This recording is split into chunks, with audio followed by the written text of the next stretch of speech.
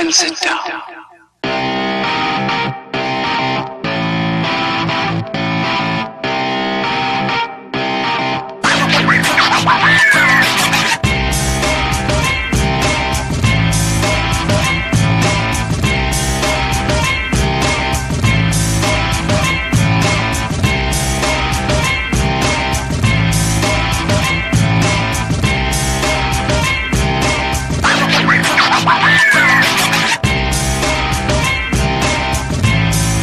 We already tested the Dell Vostro 5568, i5-7200U, HD 620, in January 2017.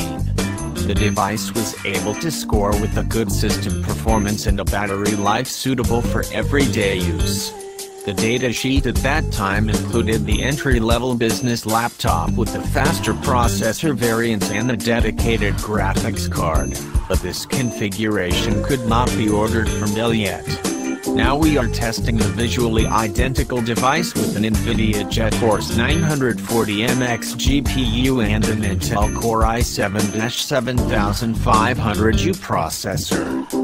In our current tests, we are expecting benchmark results that correlate with the boost in performance. The upgraded version not only has to compete with the test model from January but also with equally equipped business rivals and a convertible which has almost identical hardware as well. We chose the HP Spectre X360-15, Lenovo's ThinkPad T570, the Acer TravelMate P658, G2 and the Huawei Mate Bolt D for this. The Dell Vostro 5568 case remains unchanged. For more details, see our Vostro 5568 review from January 2017. It also includes additional pictures.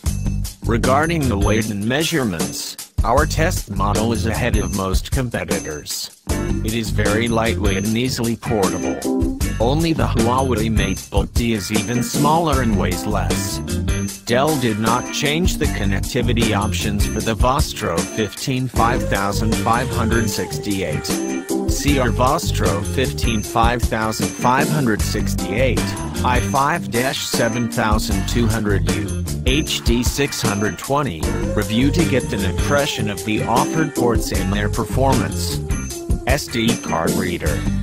The Vostro 5568 reached only substandard transfer rates in our previous SD card reader test. The current test model does even worse. While the lower value for copying files using our reference memory card Toshiba Xperia Pro SDXC 64GB UHSI could be explained away with measuring inaccuracies, the extremely bad result for reading files can only be ascribed to the SD card reader's bad performance.